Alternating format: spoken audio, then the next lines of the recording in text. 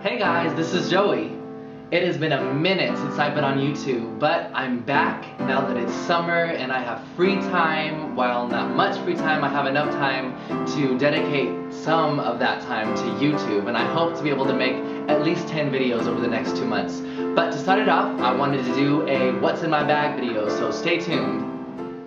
And this next edition of What's in My Bag, I wanted to show off a bag that was actually a Christmas present from a family member about a year ago that I, generally speaking, don't get enough use out of because of its size, but I absolutely adore. And now that it's summer, I use this bag whenever I'm going to be going out for the day. If I'm going, for example, to the National Mall or to Georgetown for the day to get some things done, this bag is perfect because I can fit everything in it.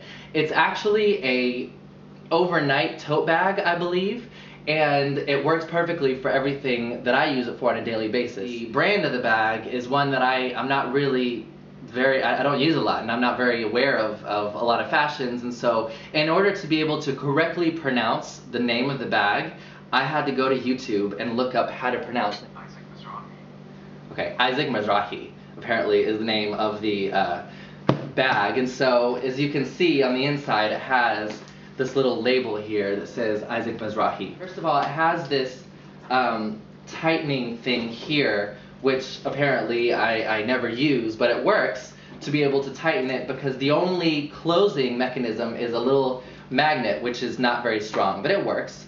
And then this, which is a little addition that I made, is a camel that came from Jerusalem. A very good friend of mine went to Jerusalem and picked up this camel for me. It has its leg broken off. I didn't see that until now. But it's a camel that represents for him a fond memory, and so yeah, that's part of my bag. So starting from the outside has this cute outer pocket, which is again as well closed by a magnet.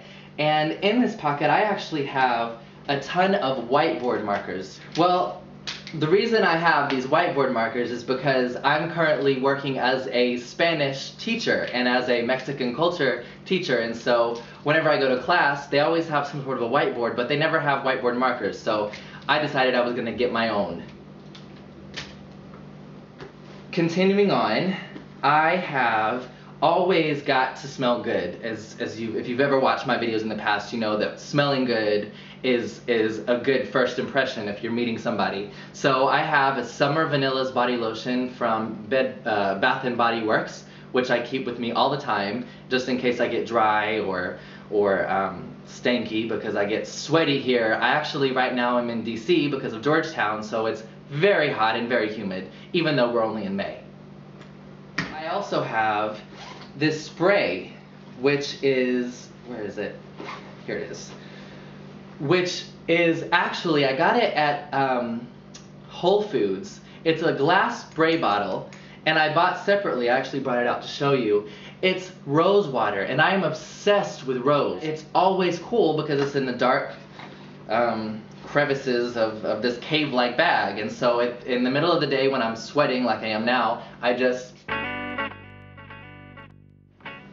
spray myself 1 or 2 times and take in the rose-like smell, and it is rose, and it doesn't stick to me. It's not a perfume. All it is I think it's plant matter. So it refreshes me and cools me down, and it actually is more for me than it is for anybody else because I don't think you can actually smell this on me. The next thing is this sunglass case. These are actually Coach sunglasses. They are my favorite in the whole world. They're similar to aviators, but I'm not sure if I would call them aviators. It's funny though, I love these sunglasses, and I wish that they lasted longer than they actually do, because the problem is that they always break, and I've had to get them repaired already twice. And normally I would just throw away a pair of sunglasses that broke, but because I paid a significant amount of money for them, I wanted to keep them, and so I got them repaired. And it's so ironic because I have these sunglasses. Hello. And they are finagly and break all the time, but then Georgetown gave me this pair of sunglasses for free. They were throwing them at us at an event, and I can stomp on these things, throw them out the window, drive over them, probably light them on fire, and they will still work. So there's something to be said for spending a lot of money on useless things that are going to break. I also happen to have a pair of headphones.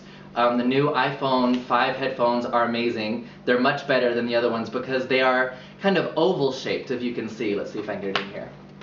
They're oval shaped, and so they fit more naturally into my ear.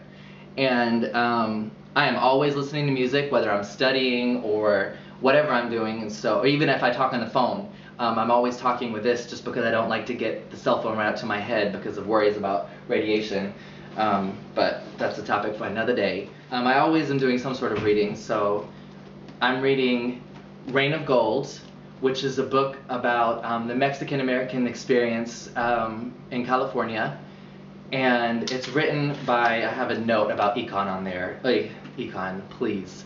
By Victor Villaseñor, and he's actually from Carlsbad, California. And then I have another book, it's called El Circo de los Extraños, and it's a book in Spanish that's a translation of one of my favorite series as a child, which is called Cirque du Freak. And so I'm reading books 1 to 3, and it takes me, I can read through this in a matter of hours, and I love it because it keeps my brain in Spanish mode as a Spanish teacher and as a person who adores the Mexican culture and Latin American culture in general. I also do journaling. Not a whole lot, but I do jot down some ideas in vocab in English and in Spanish that I like, and so I have this moleskin journal which I love, and I just like the idea. I'm like my father, signed 543. I just love the idea of journals. I have about 10,000 of them, and I've written about 3 pages in most of them. But I'm gonna fill this one out, and it's nice and small, which is perfect. Then I have this adorable little thing. I don't know if I've shown you in a past video, but it's actually just a contacts case, and in it I have a little mirror and contact juice, or Visine, I call it contact juice, and my contacts case, which I keep with me for emergencies. So this is my bag. I absolutely adore it. As I said before, it has enough pockets for me to be able to put what I need to put inside, zip up and non-zip up, as you can see. And it's perfect for traveling, such that next week when I travel back home to Georgia, I will be able to put all of my clothes in here for a week and not have to carry a suitcase, which is good. It's been great talking to you today, and I look forward to making more videos. Please feel free to comment about other things you'd like to see, and follow me on Twitter @Joey Pearson. I will talk to you soon. Bye.